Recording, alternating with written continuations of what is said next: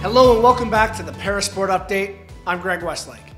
Rolling into the week, the Canadian men and women's wheelchair basketball teams tipped off for the International Wheelchair Basketball Federation World Championships in Dubai. The women's team opened Group B play with a 61-56 win over Brazil. The team has 4 group matches remaining to qualify for the knockout round against Spain, Great Britain, China, and Australia. On the men's side, Canada came up short against Germany, dropping their first match 65-52, before bouncing back with a win against Thailand 83-55. Next up for the men is Egypt in a win-and-in game to close out the Group B action. And don't miss any games with the International Wheelchair Basketball Federation hosting live streams on YouTube. And from swishing to serving, Rob Shaw represented Canada at the Roland Garros in Paris.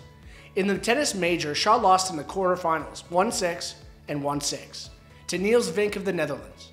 In doubles, Shaw and his partner Heath Davidson lost in the finals 6-1, 2-6, and 3-10.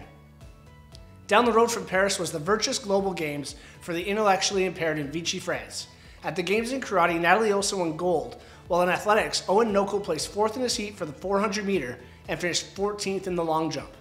And that's our time for this edition of the Parasport Update, presented by AMI Audio. Check back next week for more news from the world of adaptive sports.